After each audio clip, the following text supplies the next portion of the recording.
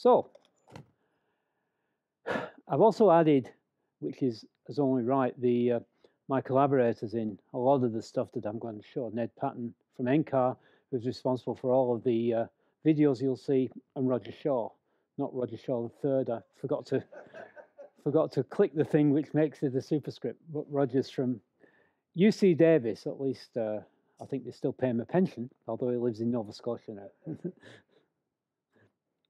So just where we went out of the cinema the last time on Wednesday, we tried to emphasize these points, that canopy and rough to sublayer turbulence is more efficient at transport than turbulence in the inertial sublayer, the surface layer above.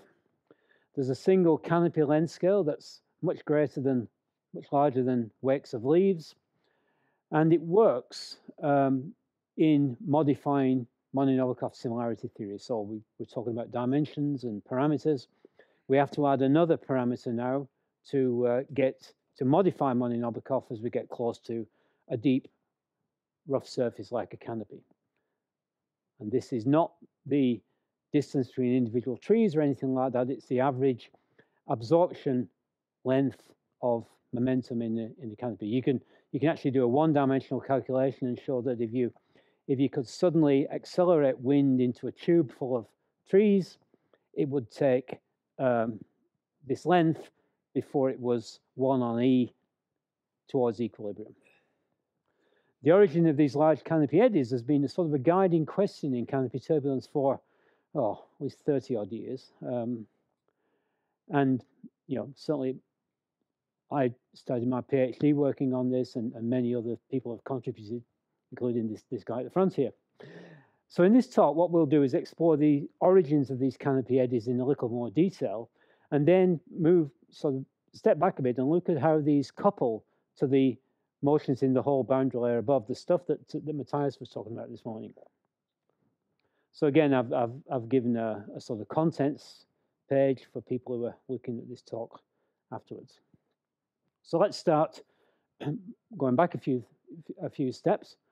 That's the flux tower at Tumbarumba. It's a 60-meter tower. Actually, I think it's 55-meter tower because the last 5-meter section fell off the back of the truck as we were going through the forest and bent, so we weren't allowed to put it up.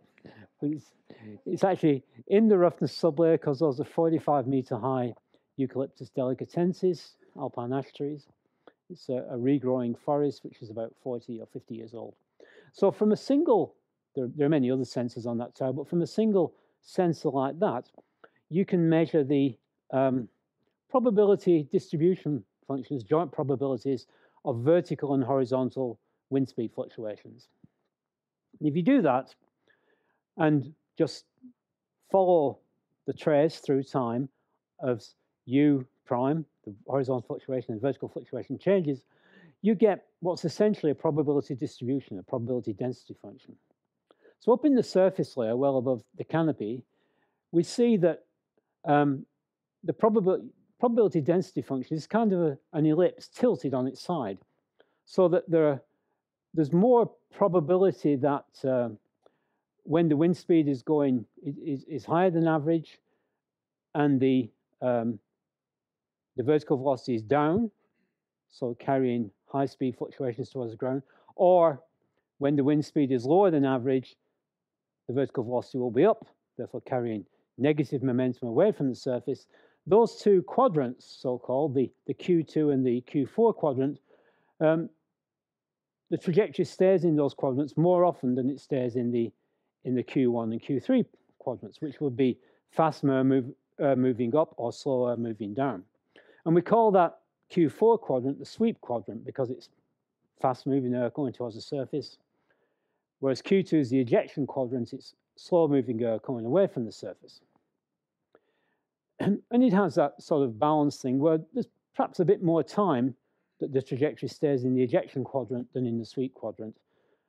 But it certainly spends more time in those two quadrants than in the other ones, which are actually called inward and outward interactions.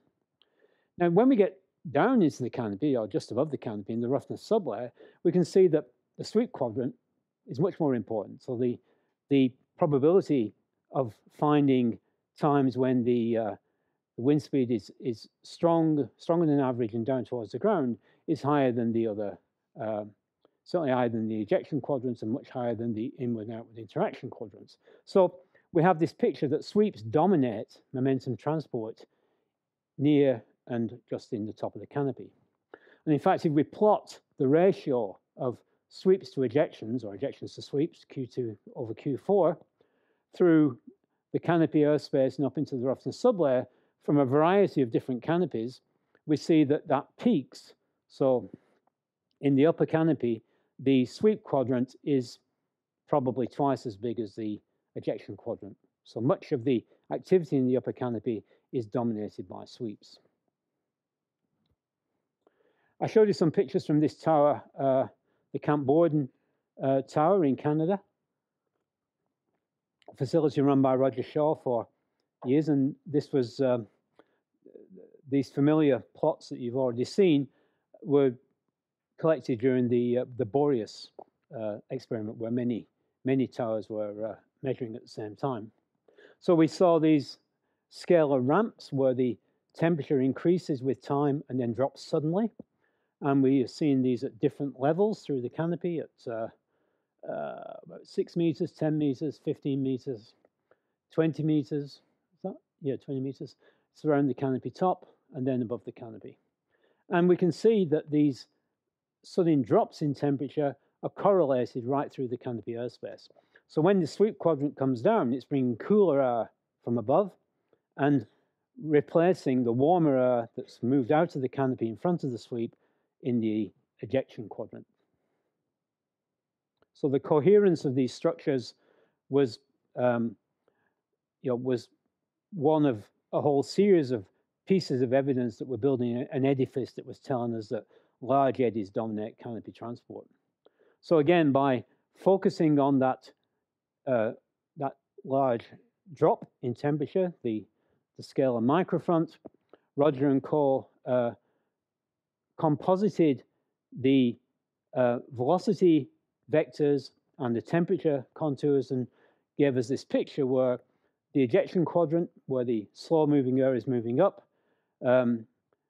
leads to slow-moving warm air is moving up, then suddenly changes through the sudden drop at the end of the ramp into cooler air moving down through this so-called scalar microfront, and the cooler air moving down is associated with this fast sweep. So this idea of the ejection microfront sweep is sort of fairly solid through lots and lots of measurement campaigns and data. Someone asked me about this a couple of days ago. There's a series of papers by Yves Brunet with Serge Collineau, I think, which looked at a lot of data and fitted wavelets to them. And this sort of ejection microfront sweep is, as I say, one of the characteristic features of canopy turbulence. So, as I said, getting three-dimensional structures for these things, deducing what the structures are, is difficult from measurements on a single tower, even when you have many levels and long time periods. So we go to different tools like the large-eddy simulation. This is Ned Patton's earlier large-eddy simulation model with a canopy. So this goes up to actually 10 times the canopy height. We're only just showing the lowest 6 canopy heights here. And you can see in the scalar picture, the bottom one, those scalar microfronts, those sharp areas where the scalar contours, the temperature contours, are pressed close together. And again, just reminding you what we found the last time was that if we're on a surface which basically we're not interested in the details of the roughness, we can assume that or we can regard it as if the momentum is being absorbed on the plane. Then we get a boundary layer surface, basically a surface where the gradient of velocity decreases steadily linearly with height, which produces a logarithmic profile of the velocity.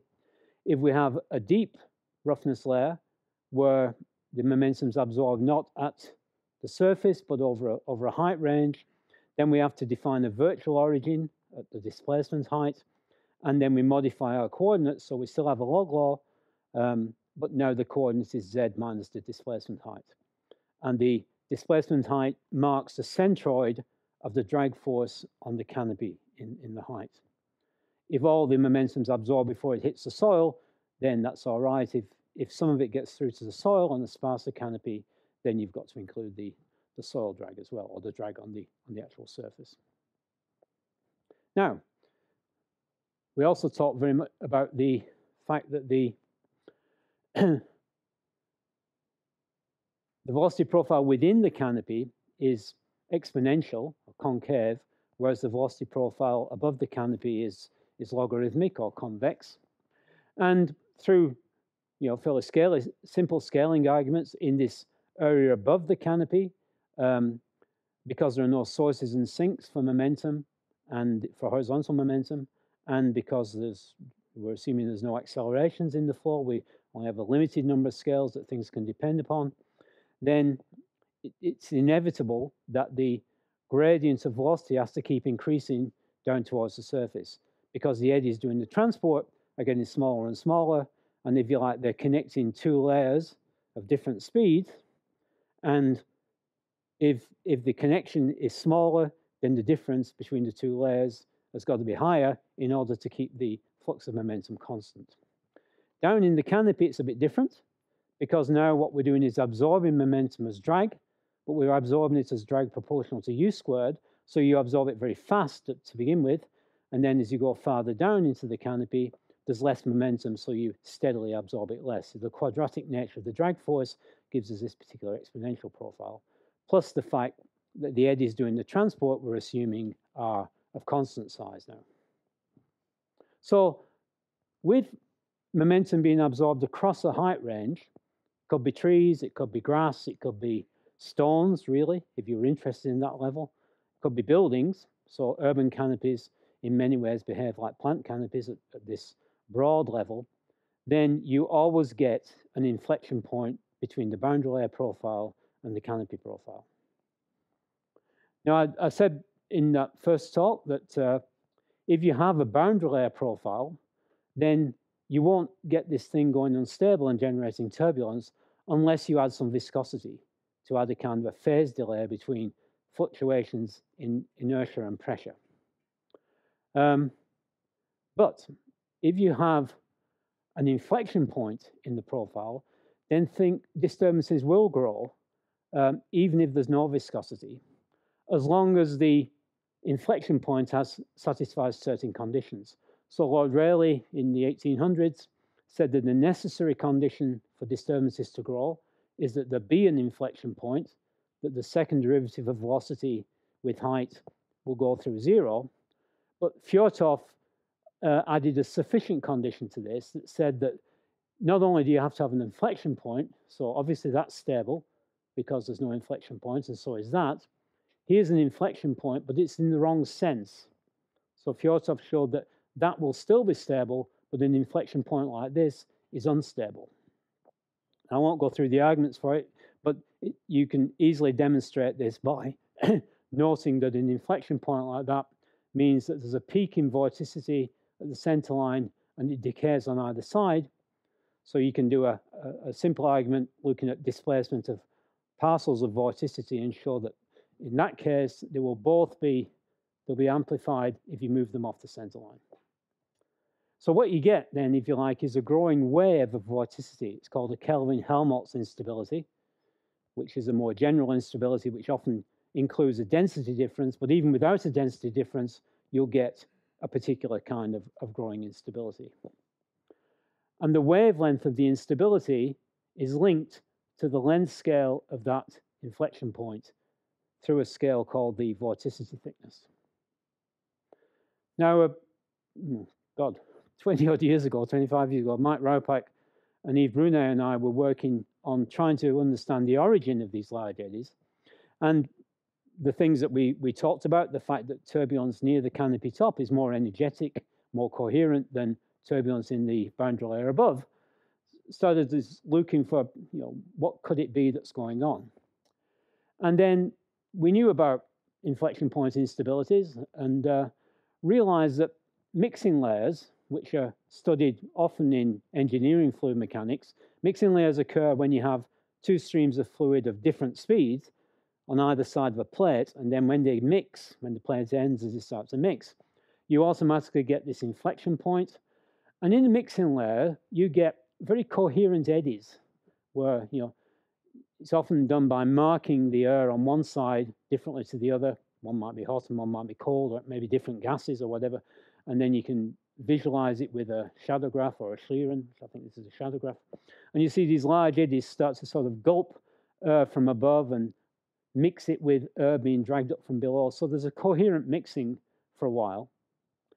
And this large eddy mixing is much more efficient than what's going on in the fully developed turbulence of the boundary layer here. Another way of thinking of this is that the eddies which are produced are very young down here. They haven't had a long straining history, whereas the eddies in the boundary layer have had a much longer straining time. So the strain you can calculate by integrating the shear, du by dz, over time.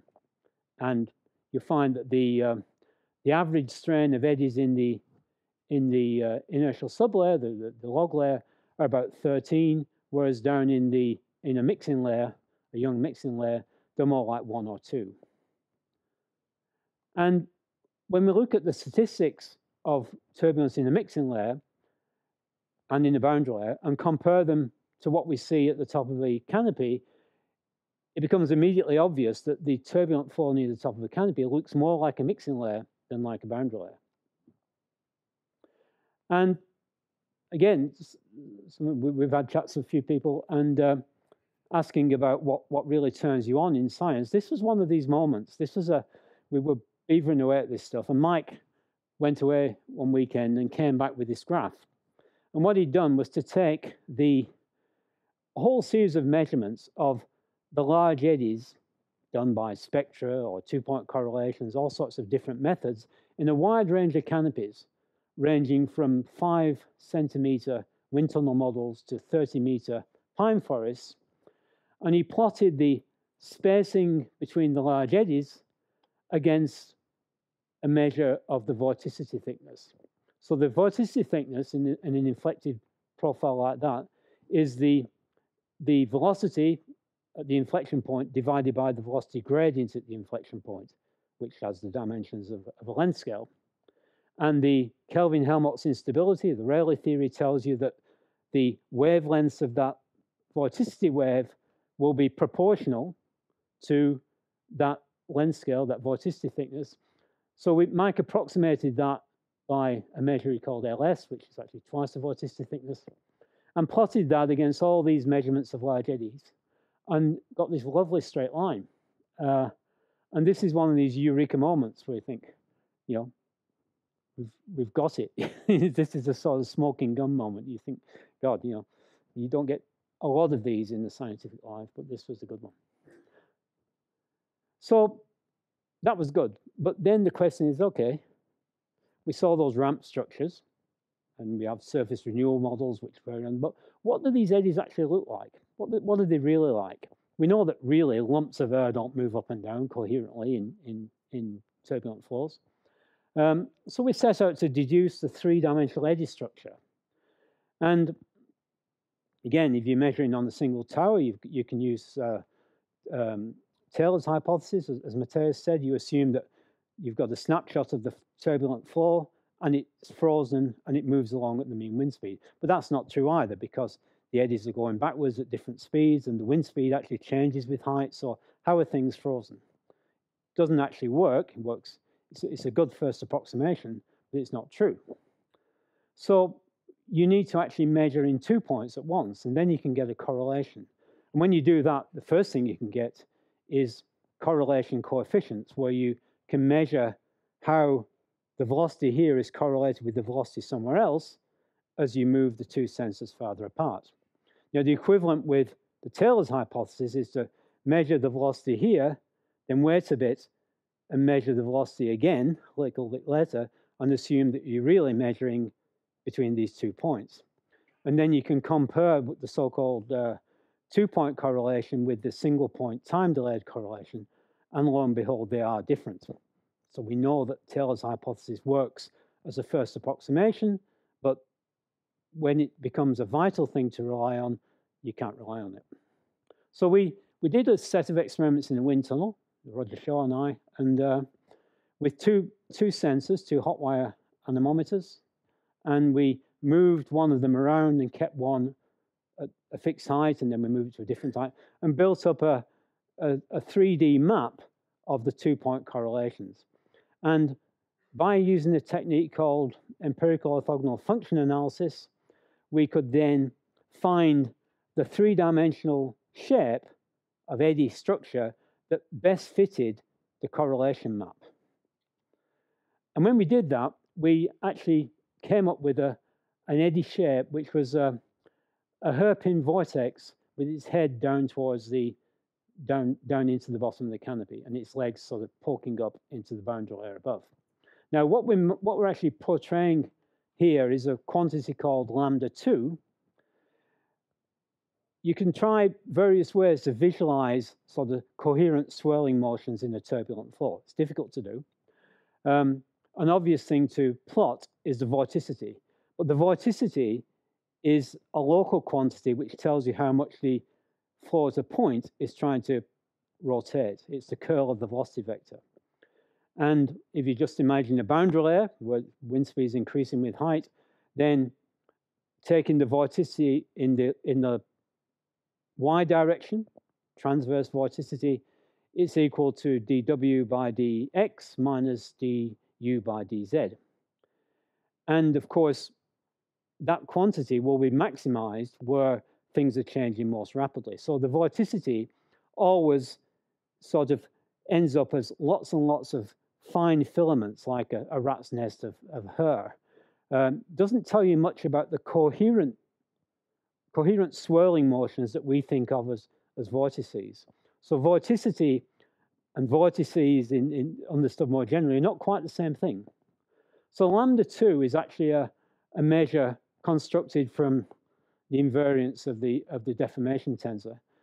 And it's got some aspects of the vorticity, but also some aspects of the sort of solid body rotation that you get in the kind of vortex that you see when you let water out of the bathtub. So plotting lambda2, and we're going to use that as a general measure, identifies regions where not only is the vorticity high, but there's sort of coherent motion, swirling motion of the fluid. So what we did from our 2-dimensional empirical orthogonal function analysis, we found this eddy here. But the EOF process, and it's bloody hard work, I'll tell you that, it can't tell the difference between vorticity one way and vorticity the other, because it actually finds the eigenmodes that fit the motion in a quadratic norm. And because it's a quadratic norm, really can't tell which way things are rotating. So what we got was an eddy structure which looked like that, but it actually had this one superimposed on it and basically got swallowed up by the second one. And we published this in, I think it's in BLM in 2000. And it's an interesting paper, and it was a lot of work, but it still got things wrong. So this picture here, let's go back to it, comes from the large-eddy simulation, where now we have much more information because we have, we can look at the full 3D picture, and we can actually composite many, many snapshots of the flow by focusing on that scalar microfront that we observed all the way back in Camp Borden. At the same time, if you look at the scalar microfront in LES, you realize the scalar microfront, where the ejection hits the sweep, also gives you a pulse of pressure. It's actually, you get more or less the same result whether you use the microfront or the pressure as a trigger. But if you look for places at the top of the canopy where you see high pulses of pressure, meaning an ejection has hit a sweep, and then grab the instantaneous velocity field around that pulse of pressure and do that many, many times and stack them on top of one another, then you get this ensemble average picture, which is now a head down hairpin, sorry, a head up hairpin, which is whose legs are rotating in such a sense that they're pushing her up between them, and the head down, which is pushing her down in the other direction, and together they squash, form a pressure pulse, a microfront. The front one gives you an ejection, the second one gives you a sweep. Now, we took a slice through that. We've taken a slice now through the fat one at the back, where we see the sense of rotation of its legs. They're rotating around in such a sense as to push air towards the ground. And these velocity vectors are, the actual vectors. And the colored area is the lambda 2. So what this tells us is that while lambda 2 identifies the more intense core, the actual structure itself is a bit bigger than that. So we can see the swirl is bigger than the lambda 2, but at least the lambda 2 gets this coherent solid body rotation as well as the vorticity. So what I'm going to do now is take a series of slices in this YZ plane, so like a bacon slicer going through and slice, slice, slice all the way through from the back to the front of this eddy. And let's look at what the velocity vectors look like. So we start at the back, and we're just starting to see the back of the head down hairpin, which is down, seen about 70% of the canopy height. And we start moving forward. We see the rotation now getting more coherent, and the legs are getting farther apart as they go through the top of the canopy, and they're carrying on near the most intense part of the vortex rotation, pushing this very strong sweep towards the surface. Then we carry on, and we start to lose the coherence of the head down vortex at the back, and we now start to pick up the head up hairpin at the front. And now the rotation is in the other direction, and it's pushing the velocity vectors away from the surface. This is the ejection. And then the thing runs away.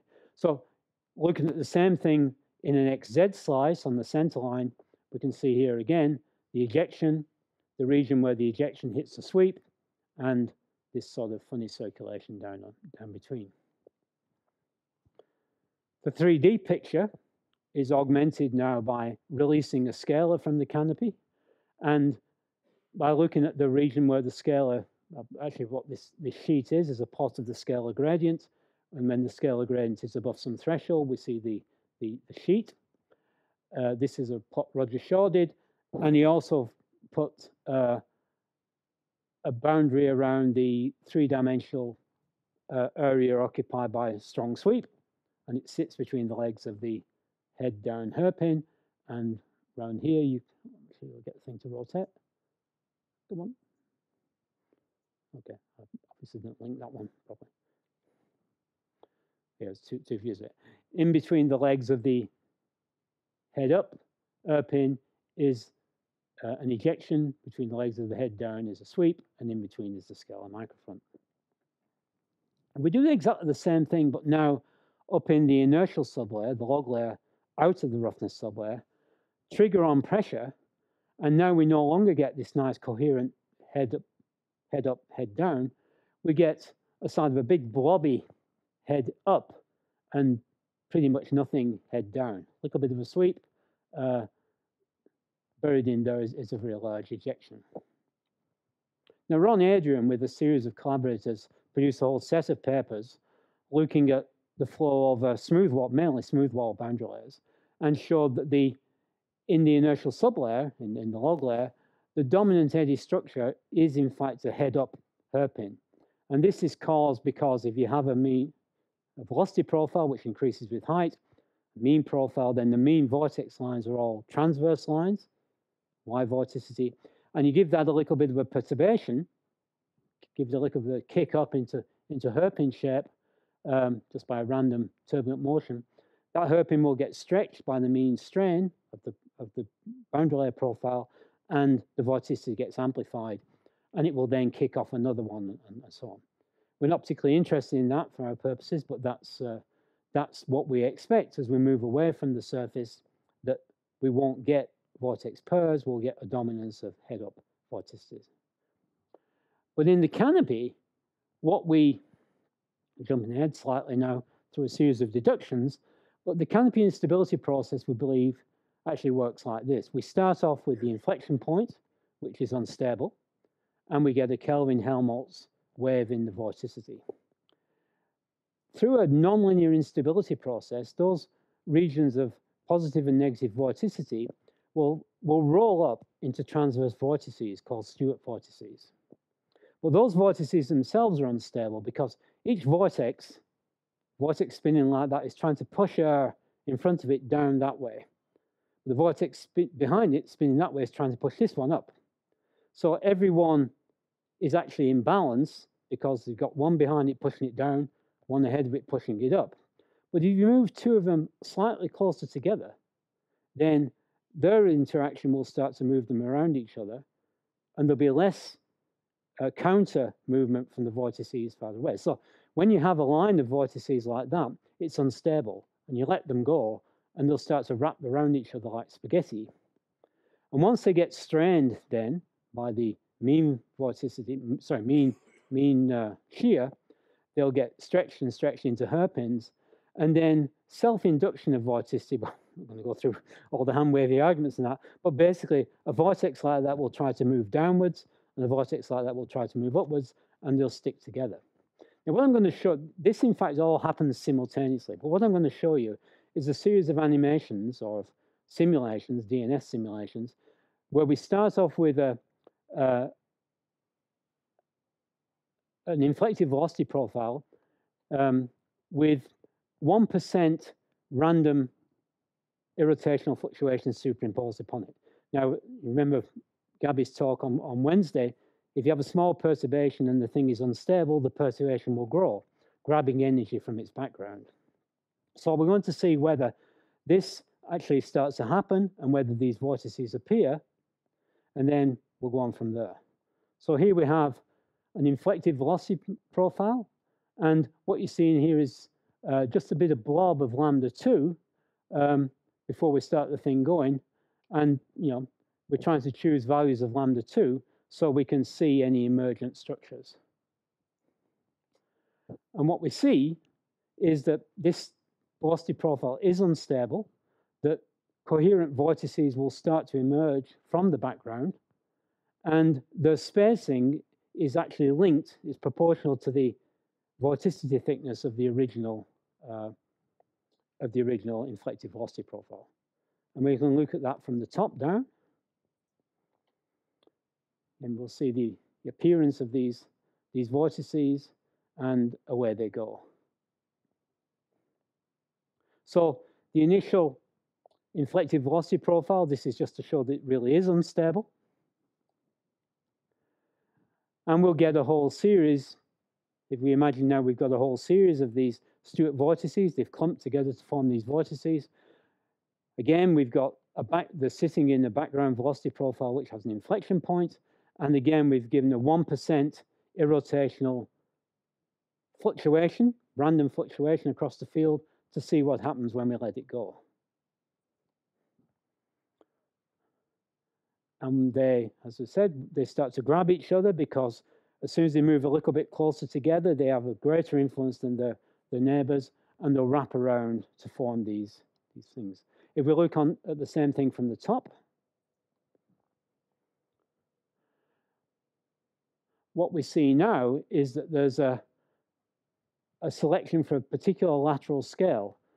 Just like the original vortex spacing was related to the vorticity thickness, the spacing both horizontally and laterally of the vortices wrapping around each other is also related one step back to the vorticity thickness.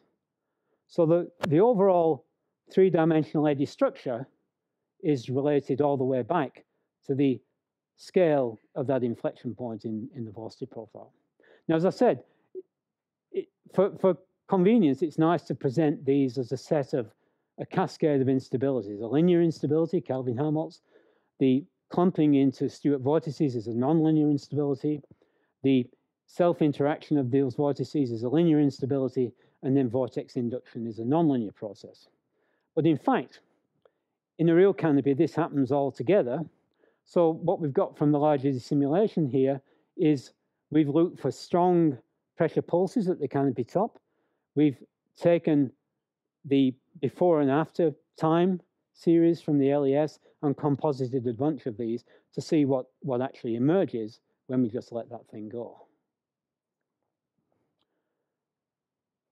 And what you'll see is the emergence of a pretty globby, nevertheless clear, head down hairpin at the back, and in front of it, head up hairpin.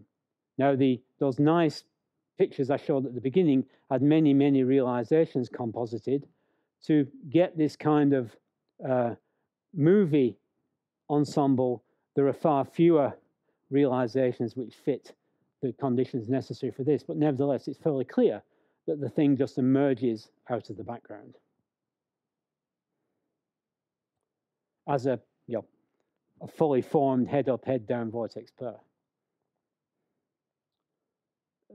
Come on. You can do this all day.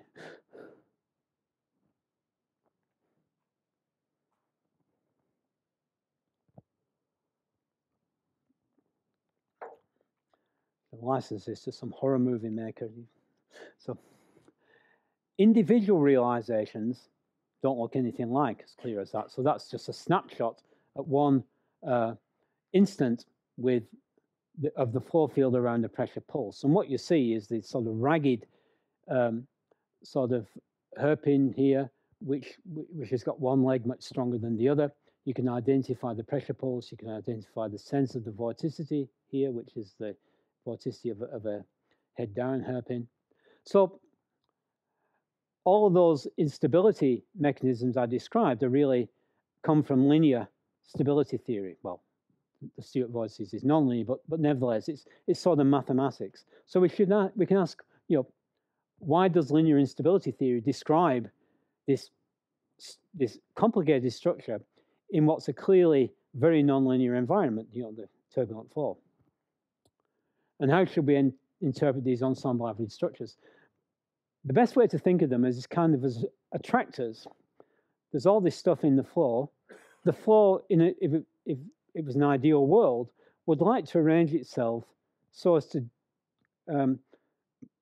basically destroy the momentum gradient or the kinetic energy gradient as quickly as possible. This is sometimes called maximum entry production theory. So if you like, the ideal shape is selected by the flow, if we can use this kind of teleological language, to maximize the rate at which we dissipate that gradient. And I've quoted Leo Szilard there, or misquoted, the unreasonable effectiveness of linear theory in predicting large-scale structure in turbulent flows. And in fact, there's a long history of this. There's a field called rapid distortion theory, where in order to predict the structure of the energy-containing eddies in turbulent shear flows or distorted turbulent flows, you pretend that the nonlinearities can be ignored, or at least can be represented by an eddy viscosity of small eddies working on large eddies. A bit like large eddy simulation. But you do it in such a way that you can actually solve the problem analytically. And it works remarkably well, far better than you've any right to expect, given that turbulence is supposed to be a nonlinear phenomenon. And the way I justify this to myself is that the energy-containing eddies are getting their energy from the mean flow, and therefore their structure will reflect the symmetries of that mean flow. The nonlinearities in the turbulent equations really are talking about what happens when those eddies interact with each other and interact and form smaller eddies, which then form smaller eddies, and so on to viscosity, as Richardson said. So surprisingly, linear theory can get you quite a long way in turbulence if what you're interested in is the structural shape of large eddies, which are dominated by by mean flow structures, or mean flow which has clear symmetries. So summarizing all that, the mixing layer hypothesis, observations, as we saw, of canopy roughness sublayer turbulence, distinctly different from what's in the inertial sublayer above, coherent eddies with a single length scale. The turbulent Prandtl number is the ratio of the eddy diffusivities for heat and momentum, or momentum divided by heat. And in the mixing layer, it's observed to be about a half. And rapid distortion theory tells you that the turbulent Prandtl number depends on the history of straining of the eddies. How long have they been subjected to the strain. And rapid distortion theory says that when you have only had a short time straining, like a mixing layer, then the turbulent Prandtl number will be about 1/2. If you carry on straining the eddies, eventually you'll asymptote to a turbulent Prandtl number of around 1, which is what we see in the logarithmic layer. And the intensity of turbulence, the covariance of U and W divided by the variances, the product of the variances, is about 45 or 0.45 rather than about 0.3. So it's more coherent and more good at transport. So as I said, these are characteristics of a mixing layer. There's always an inflection point if you're absorbing momentum over a height. Then we get an instability linked to the vorticity thickness, and then that cascade of instabilities, which really are all happening at the same time, which link the final eddy, which is a head down and a head up, glued together by vortex induction to that initial inflection scale. And we've looked at these things for a wide variety of techniques now, and it's a pretty solid theory. I think it's gone a little bit past the hypothesis. There's one final point, which touches on something that we talked about, a couple of us talked about yesterday, I think. In a linear stability theory like this, the eddy growth rate has got a time scale, and the time scale is proportional to the rate at which things are being strained to give you the instability in the first place. And so this is a shear instability, so the eddy growth rate time scale is 1 on the shear. So what happens is we occasionally get a very large sweep of momentum from the boundary layer high above, and it raises the average velocity near the top of the canopy, lifts it up. And so the shear increases. The growth rate of the eddies then is faster, and so they can emerge out of the background of all this other messy turbulence faster than the messy turbulence can smear them out. So we expect to see these double roller eddies appear in groups linked to a region of the whole canopy being elevated in its velocity and its shear above the background. So when we do measure these things, and we measure the transition velocity, we find that they move downwind faster than the average velocity, because they were actually generated at times when the velocity near the top of the canopy was larger than the average. And that's something we'll pick up if we have 5 minutes intermission. Yeah, let's go to the second half of part 2. So as we looked at on Wednesday, we have a fairly robust theory of canopy roughness sublayer eddy structure, near neutral flow. We've just looked at details of that, links to the inflection point instability. If we use that vorticity thickness as an extra scale, we can modify Monod-Nabokov theory for the extra mixing near the canopy. But this, and there was some evidence from that, I think that's Harman and Finnigan in 2008. And the problem is that this roughness sublayer phi function, this function which corrects for the extra mixing, fails for large negative Z upon L because it's based on the physics of shear-driven eddies, as you've just seen. But when things get very unstable, these shear-driven eddies might not be the dominant thing. It also fails when things get very stable. And if we've got time, we'll just have a quick look at that right at the end. So to try to understand this, for the last few years, we've been working with this very large, detailed large-eddy simulation model that Ned Patton's developed at NCAR with Pete Sullivan and others. So this is a model with 5 kilometer by 5 kilometer horizontal radius size and 2 kilometer deep, with a fully resolved canopy, with ball ballooning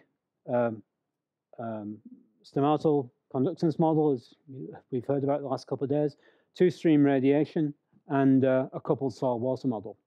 So an active canopy, the simulations have 900 watts per square meter constant incoming solar radiation, and then the canopy energy balance sorts out what goes back out as sensible latent heat, and energy balance closure is observed. We start with an initial potential temperature profile increasing at 3 K per kilometer. So this is, if you like, before the boundary layer gets going in the morning. And the thing that's varied is the geostrophic wind, varying from 20 meters per second, so strong near neutral conditions all the way through the boundary layer, to 0, so free convection. And looking at 5 things, so neutral, near neutral, moderately unstable, strongly unstable, and free convection. And you've already seen these two end members, the near neutral simulation, where you can see clearly the shear in the boundary layer up to 1 kilometer and just a bit above, visualized by looking at temperature fluctuations, and the free convection simulation where there's no mean velocity top of the canopy. So if we look at slices through that last simulation at 6 canopy heights, on the left-hand side, what we're seeing are the rolls that Mateus showed us this morning, which typically form when you have a sheared boundary layer with a little bit of heating. And on the other side, the right-hand side, is the strongly unstable region where we got so-called Rayleigh-Bernard convection cells. I'll tell you a little bit more about Rayleigh-Bernard in a moment. So these things are of order 1 kilometer in size. So the rolls are spaced about 1 kilometer apart. So dark is downward vertical velocity. We're visualizing vertical velocity here, and light is up. So you can see the up and down motions in the rolls. And on the right-hand side, we see the cells with upward movement in the walls, which are somewhat thinner than the cores, which are taking colder, drier air down. So the streamwise vortices that are often observed in the boundary layer. It's a different brown paper, yeah, Andy Brown. And here are some pictures of the fact that when things get more unstable, the rolls, which were originally, in this case, visualized because cloud often forms in the upward regions if the air is moist, those, as the wind gets a bit gentler and the convection is still strong, then the rolls start to break up into cells, these blobs, which are the classic Rayleigh-Bernard cells. So Rayleigh-Bernard convection, keep saying this, is the classic archetypal free convection model that we think about when we think about a boundary layer heated from below without much wind. And so it's a classic experiment where you have a hot plate below and a cold plate above, and you start to fix the temperature of the two plates. And as the temperature difference starts to increase, initially the heat flux from the bottom hot to the top cold plate is all by molecular conduction, and there's a steady, a uniform, a linear temperature gradient. And then at a certain Rayleigh number, you remember the Rayleigh number, which is basically the ratio of buoyancy forces to viscous forces and the rate at which conduction smears out the blobs of warm air which would like to become unstable. And the critical value for the Rayleigh number in a situation like that, between a hot and cold plate, is about 650. In the atmosphere, the Rayleigh number is about 10 to the 9. So usually things are well and truly unstable. And what we get then is these boundary layers, these thermal boundary layers on the upper and lower surfaces, and then these small eddies which come from these surfaces grouped together in these coherent plumes which efficiently move heat from the bottom to the top and cold from the top to the bottom. So if we look at the evolution of those atmospheric boundary layer scale instabilities with Zi upon L, which is our stability parameter now for the whole boundary layer, and why those two things are mixed is because L, if you remember, is a stability parameter formed from surface layer values, from U star, Q naught at the surface, Z, what else is in there? G upon T, the expansion coefficient. And from that you can form a length which characterizes the heat flux, or basically the ratio of generation of turbulence by shear and buoyancy down at the surface, whereas Zi is the depth of the whole boundary layer. So by a parameter Zi upon L is telling us something about the way that the heat flux generated at the surface, or turbulence generated at the surface, is eating its way into the stable troposphere above over a depth of boundary layer Zi. So what we see is that as we go from near neutral, at the top left, where we have these clear roll structures, we see the rolls start to become a bit more ragged, and then the rolls starting to break up into cells, and then finally into these clear hexagonal type cells. If you just Google Rayleigh-Benard convection and look at some pictures on the web, often what you see are very clear hexagonal cells like crocodile skin. Just be a bit careful, because these are almost always not really Rayleigh-Benard convection. Those very clear low Reynolds number hexagonal cells are caused by a balance between buoyancy and surface tension, not by buoyancy and inertia as real Rayleigh-Benard. Real Rayleigh-Benard is never quite as clean as that. So as we go through that changing Zi upon L parameter in the boundary layer, there are a series of instabilities which might be responsible for the rolls and then the cells. So when the flow is nearly neutral and you get strong shear, remember I've told you a couple of times now that you don't get turbulence unless there's some viscosity. Well, that's not true. So in fact, you don't get exponentially growing disturbances unless you have viscosity, but you can in fact get disturbances which grow algebraically. And this is called finite amplitude instability theory. So it doesn't depend on infinitesimal disturbances. You've got to have some finite sizes, but they will always then grow into streamwise vortices, but the turbulence, the mean velocity has got to be strongly sheared. These are the bane of wind tunnel modelers' existence, because once you get them in your wind tunnel, you never get rid of the bloody things. They'll persist all the way down the working section. So, you know, they're ubiquitous in strongly sheared flows. So in the atmospheric boundary layer, if it's really neutral, you will get rolls, but they'll be in the lowest 30% of the boundary layer. Won't extend all the way up to the inversion. But as soon as you get some heat, then these rolls, instead of being in the bottom 30%, still pretty big, you know, bigger than the surface layer depth, they'll start to fill the entire boundary layer. And a few instability theories have been investigated to figure out what the origin of these things are. In each of these cases, what you're doing is, as Gabby showed us, we're looking at writing an equation which allows certain interaction mechanisms to occur, putting in a perturbation, seeing if that perturbation will grow. There's a thing called an inflection point instability, which relies on the fact that the velocity, the mean velocity, changes direction from the geostrophic balance above the boundary layer to a balance between pressure gradients and drag at the surface.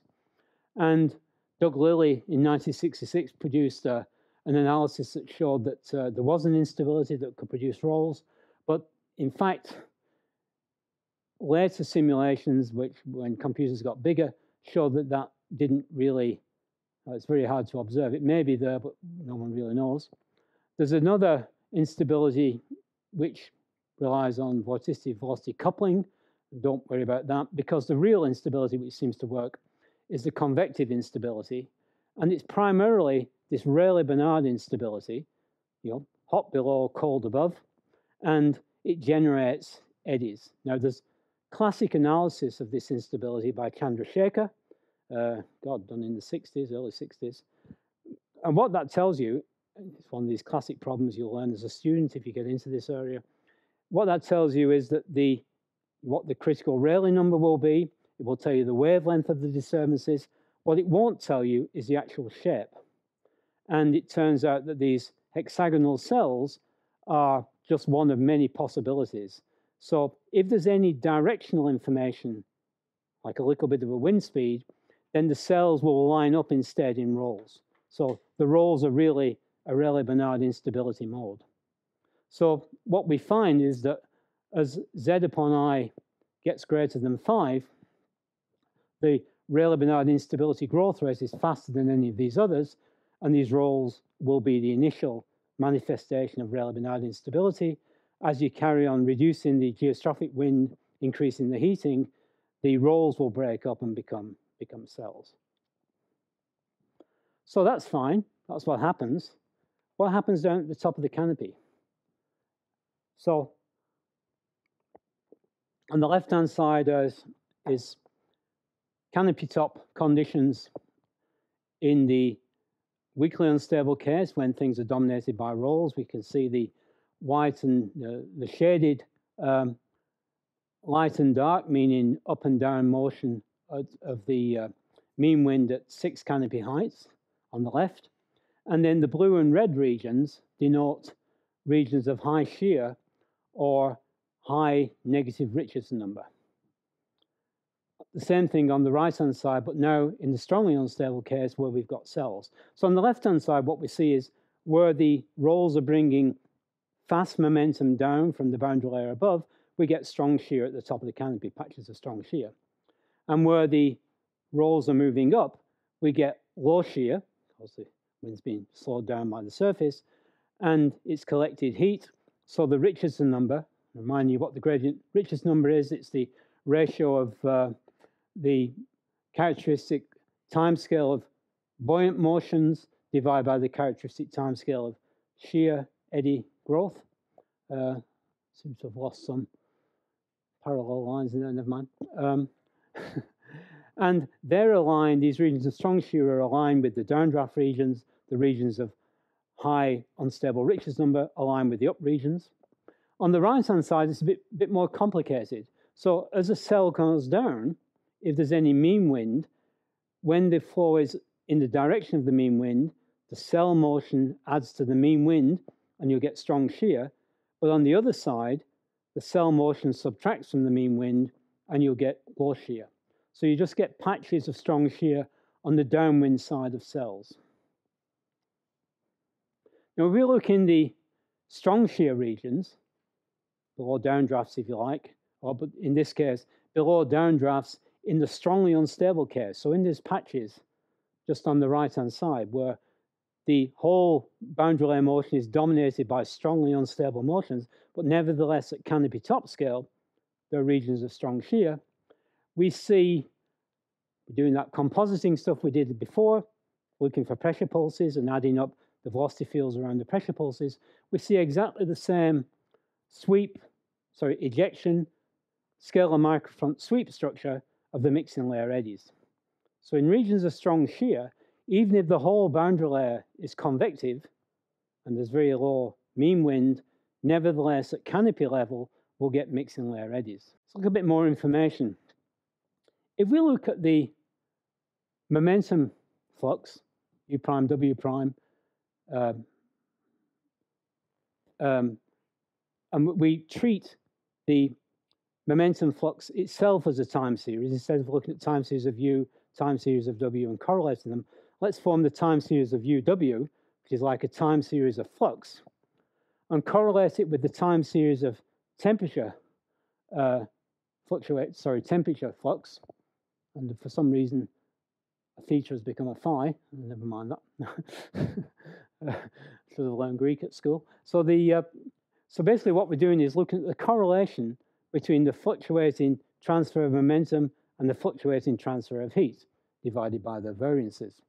And in this picture, which has become quite well known now by Dan Lee and Elie Bouzid, we see that as instability increases, in this case denoted by surface layer scales, minus Z upon L, the correlation between momentum flux and heat flux drops off.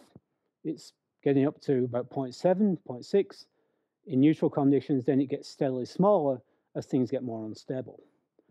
And these averaging operators, the angle brackets at the top, in this case is time averaging. But if we look at our large-eddy simulation results, where we're now doing spatial averaging, we see the same picture. Now we see that in near neutral conditions, we get a correlation between spatial patches of momentum and heat flux. They're well correlated, they occupy the same regions in space when the flow is nearly neutral. But as we go towards free convection, we find complete lack of correlation between transfer of momentum and transfer of heat, suggesting that rather than the picture that's been, I guess, in everyone's minds for many, many years, which is that the same eddies are transferring heat and momentum, but somehow get deformed a bit, or maybe that different parts of the eddy transfer heat to what transfers momentum. This is telling us that momentum gets transferred predominantly in one part of the flow and heat in a different part of the flow. And we can partition then the momentum flux that we measure with heights up to 4 canopy heights by looking at high and low shear regions. So in the near neutral case, what we see is that the momentum flux is higher near the canopy in high shear regions than it is in low shear regions. That crosses over at about 2.5 canopy heights. In the moderately unstable case, similar kind of picture. And of course, there's not really any momentum flux in the free convection case. The heat flux, somewhat different. In the near neutral case, the same eddies would seem to be carrying both heat and momentum. There's not much heat being transferred anyway because it's nearly neutral. But as we get to more unstable conditions, we find that the heat flux is carried preferentially in the high negative Richardson number low shear regions. So what's going on?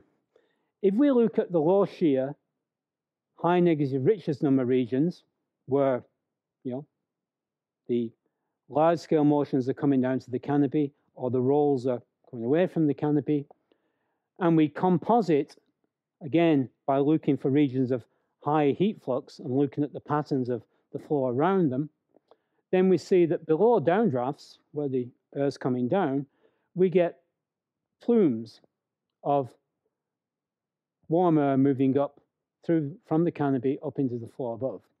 If we go below an updraft, remember the air's coming down here, and at some point it's got to meet the air coming up and stop. So we have that contour at 0 velocity.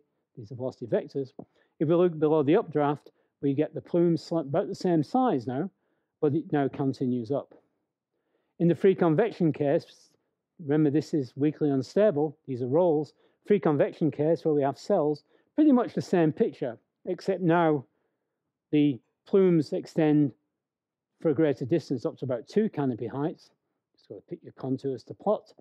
And again, we see downward flow in the cells coming down from the boundary layer above, and it meets the plume coming up from the surface.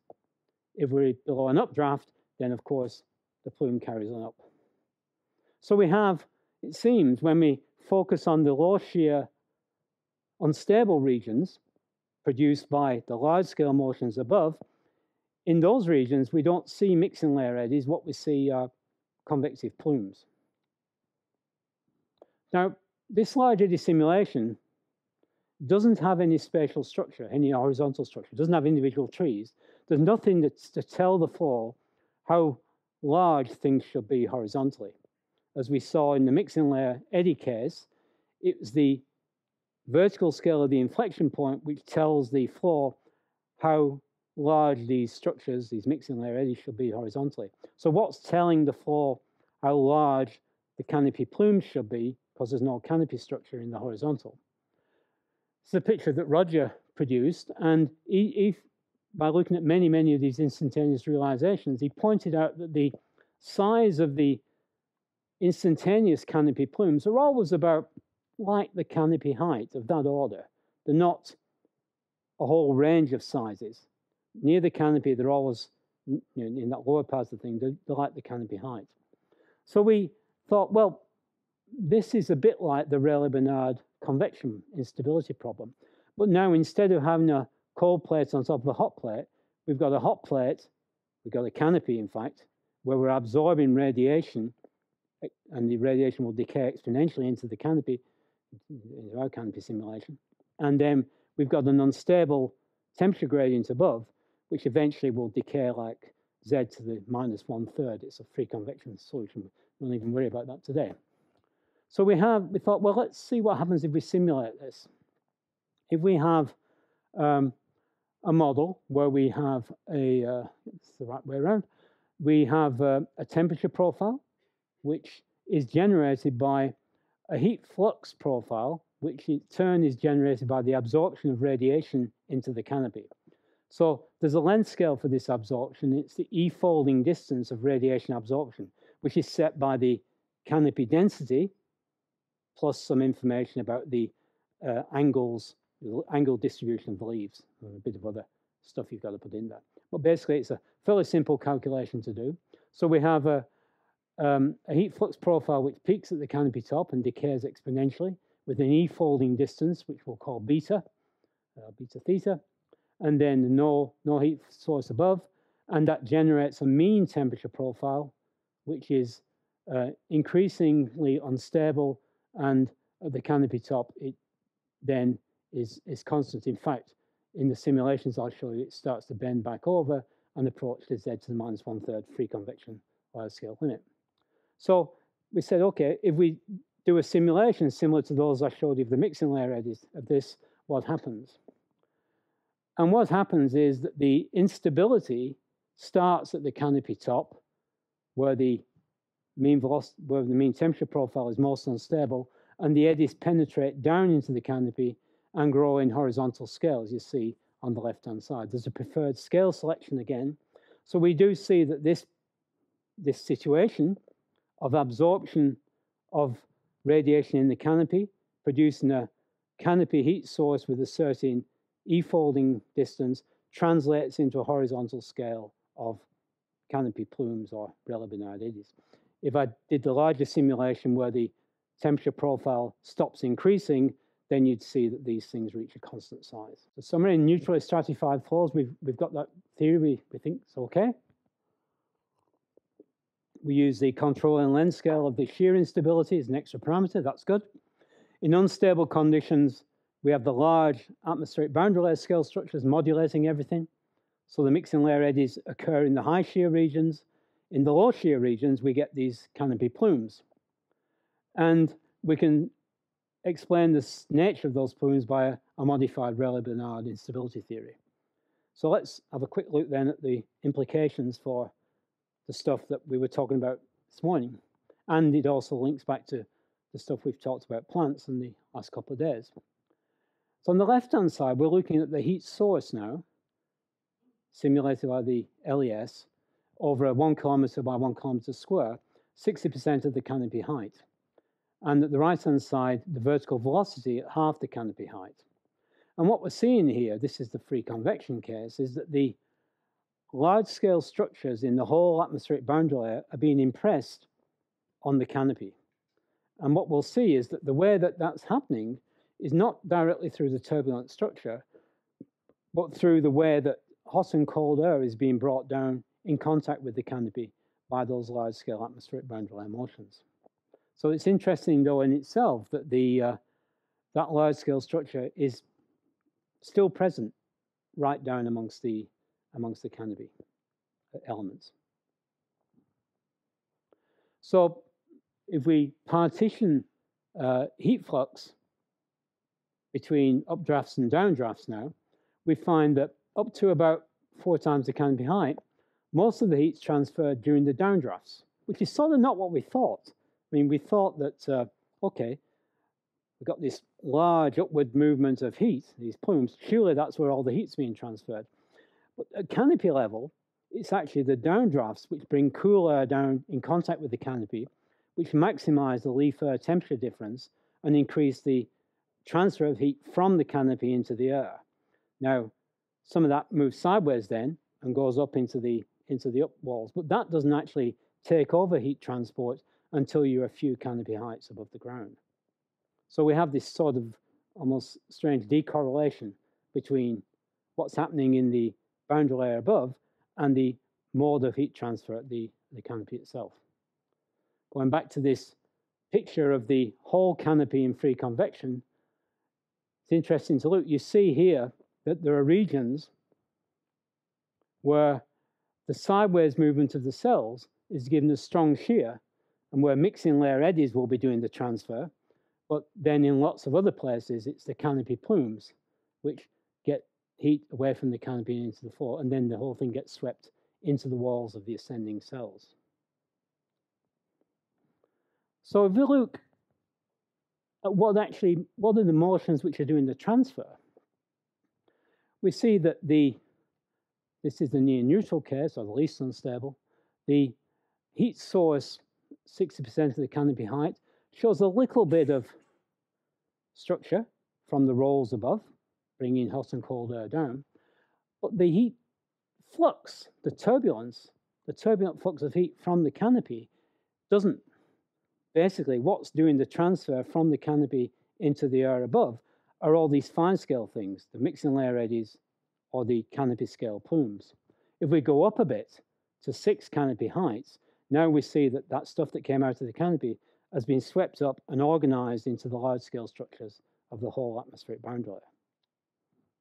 This is clearer, just maybe even clearer, if we look at the free convection case. So the source itself bears the imprint of the large scale structures because it's bringing cold air down, or increasing or decreasing the canopy source.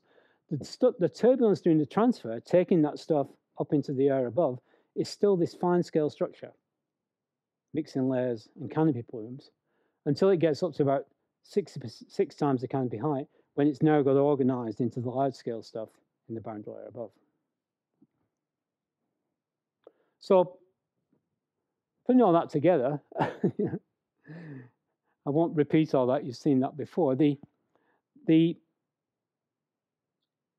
interesting thing maybe, given the discussion of Matthias's talk and our discussion group, was that,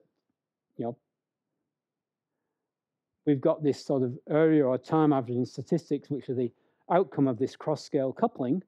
So basically, we've got 2 different eigenmodes, 2 different instability structures, which can't coexist.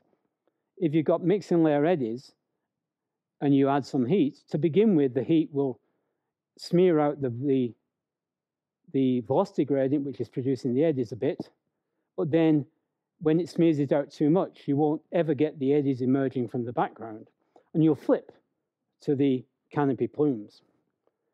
If you've got canopy plumes and you start increasing the wind speed, so initially the plumes will be bent over a bit, won't be as efficient, but when you bend them over too much, you'll flip back to mixing layer eddies. So you have one or the other, with a bit of blurriness around the edges.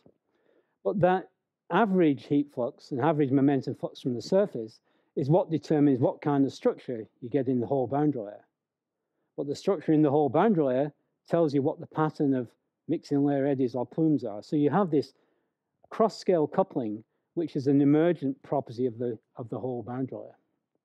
And when we look at why we need long averaging times for energy balance and carbon balance closure, the fact is that the eddies doing the transfer, even this simulation, are primarily the small eddies, which we can actually grab quite well by 30 minutes averaging times or the equivalent. But the slow variation in the canopy source sinks is locked into the large-scale motions in the whole boundary layer above, which means that the averaging time for convergence doesn't actually solve the bias problem, but it certainly tells you a little bit more about the structure of what's going on. The time needed for convergence is linked to the whole boundary layer timescale, not the near surface timescale. If you give me 5 minutes, I just want to show you one more thing. So we've talked so far about the convective scale. That's what happens during the day. Obviously, energy balance closure is very important during the day. But I also mentioned that things go wrong at the stable side as well. So our shear-driven eddy stuff doesn't seem to work when we go to the stable side. So this was a set of experiments which are linked to this problem of failure to close the carbon balance during the day. So why are we not seeing the carbon that comes out of the soil, primarily out of the soil, but out of respiration during the night? And when this was understood at first, there was a correction proposed by Mike Golden, I think, which said that you can only trust your tower measurements at night if U star is above some threshold. So it's so-called U star correction, so the idea was the turbulence has got to be mixy enough to connect the soil emissions all the way up to your tower. But that seemed to exclude a lot of times when you'd like to still be measuring. And anyway, what was the reason for it all? Well, it turned out, I won't show you all the calculations behind this, that if you, well, let me just go on a bit. We did an experiment where we put our canopy model on the roof of our wind tunnel. This is a heated model. Both the elements and the floor is heated. It's very hard to measure, to model unstable or stable floors in wind tunnels. Because if you remember the Froude, no, we didn't do the Froude number, did we? But the Froude number is the ratio of buoyancy to inertial forces. And the buoyancy forces decrease with wind speed. The inertial forces increase with wind speed. You need to get a high enough Reynolds number in your canopy, in your model canopy, to simulate reality. But then it means that you need a hell of a lot of heat to simulate the right amount of buoyancy. So practically you need your own power station and a lot of fire extinguishers in case things go wrong. But to simulate convective conditions during the day, you've got another problem because the convection starts from the ground. And what stops it going up and up and up is the inversion above. So you've actually got to somehow set up an inversion temperature profile and then heat the ground. But stable conditions are a lot easier because you can just turn the whole thing upside down. So reverse gravity, put the thing on the roof, heat the surface, so now it looks like stable because G is the wrong way around. And that's self-limiting. So stable floors won't keep going. They'll stop when they run out of energy. So we put our canopy on the roof, and we put a hill on it and looked at the generation of gravity currents in the hill. And I'll give you a sort of a lead into this. We already knew from some experiments in a liquid wind tunnel that when you start to heat the surface, or sort of, if you cool the surface of a canopy, or put it upside down and heat it, then turbulence in the canopy will collapse. It'll carry on being turbulent above, but stably stratified, but within the canopy, the turbulence will disappear. I'll tell you why in a second. And then if there's any hill, the stuff will start to move down the hill and be decoupled from the wind, which is trying to push it over the hill above. And again, some calculations, which I won't show you, tells you that what's important in how strong the gravity current is the length of the hill, not how steep it is. Which means that if you have a flux site with a very, very gentle slope, once the gravity current at night, once the decoupling gets going, then the gravity current will get going and carry soil CO2 sideways, never get to your flux tower. And there are examples of this from many sites, but we've looked at it in the Amazon. So this was from that experiment. And what you see here is the blue curves are the velocity profiles with no heat on. So we had the steady, classic inflection point profile, arrives at the hill, accelerates up to the top of the hill, here we are, and down the other side. When we turn the heat on, we find that instead of going over the hill, within the canopy, that's the dotted line, if you can see it, the flow starts to go down the hill and backwards. So above the canopy, it still goes over the hill. Within the canopy, it goes sideways and down the hill. And if we ran out of heated canopy, this is non-heated canopy, we think if we'd carried on with heated canopy, the gravity current would have pushed even farther upwind. I won't go through this in any detail, except to say that we had this theory for what the exponential profile in the canopy would look like for wind speed. So here it is, and the boundary layer profile above. If we do a similar analysis, it's a little bit more complicated for temperature in the canopy. We still have to have a canopy model, again, for temperature canopy exchange. We get, again, an exponential profile, but now we have the same thing here, but now we have the Stanton number times the turbulent Prandtl number. Turbulent Prandtl number is of order 1, so don't worry too much about that. The Stanton number is about 1.1, and the Stanton number tells us the efficiency of scalar transport compared to momentum transport to the canopy. Now you remember the momentum transport to the canopy is mainly through pressure. There is some viscous drag carried by molecular diffusivity, but for scalars like heat, everything's got to be carried by molecular motion. So there's no equivalent of pressure. So transfer of heat to and from the canopy elements, the leaves, is much less efficient in transfer of momentum. So when we do the calculation for the profile of temperature, it's still exponential, but it decays much more slowly into the canopy than the wind does. So if we now form the Richardson number, remember the Richardson number is the gradient of the buoyancy parameter, the temperature gradient divided by the square of the velocity gradient. The velocity gradient is collapsing very quickly, temperature gradient more slowly. So when we form that sum, the Richardson number as a minimum near the canopy top, where the shear is highest, at the inflection point. But as soon as we get into the canopy, because the velocity gradient shear drops very quickly, the Richardson number goes screaming up to order 10, which kills turbulence completely. And this is measurements in the wind tunnel. That's the actual profile of the kinetic energy production by shear, and then it drops down here. In the wind tunnel, this is what we measured. Richardson numbers of order 0.1 above the canopy, so stable, but fully turbulent, but within the canopy over 6. So if I can get this thing to run, I'll show you the wind tunnel simulation video. I apologize for the quality of this. This is our wind tunnel in Canberra. This was done a few years ago. So we have a laser sheet illuminating an X-dead slice of the canopy on top of the hill. And there's the wind going over the hill. You can see it's fully turbulent above.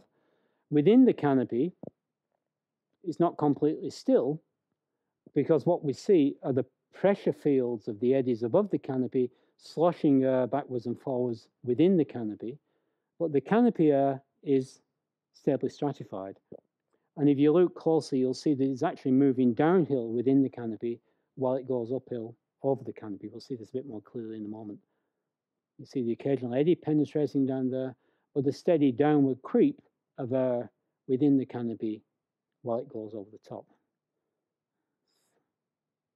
Here we go, a bit more smoke.